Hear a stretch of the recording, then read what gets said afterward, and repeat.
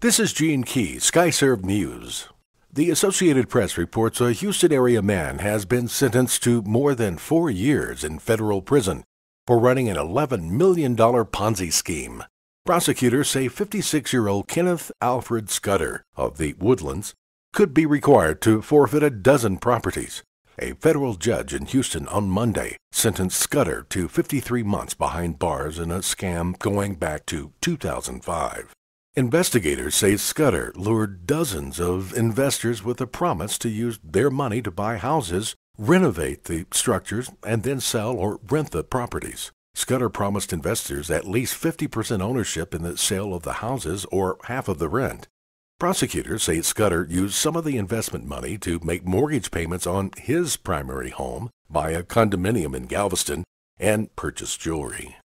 KVUE.com reports a McCuney teen's parents are facing charges for what their son allegedly took to school in his backpack. Police say the McCuney residents were arrested a week ago after their 16-year-old son was caught handing out pot to at least 2 students at school. After an investigation, Lisa and William Kochmar were arrested for possession of marijuana under 2 ounces. According to Seguin radio station KWED, police reportedly found 2 marijuana plants and 121 grams of marijuana, valued at about $1,400 in the family's McCuney home. KWED reports that 3 other people connected to the case were also arrested. The teen was not detained or charged. The Associated Press reports Southwest Airlines, based in Dallas, says it doesn't expect to earn a profit in the first quarter because of higher fuel costs. Chief Financial Officer Laura Wright said jet fuel prices have been higher than the airline expected, about $3.50 per gallon instead of the $3.35 it had been forecasting.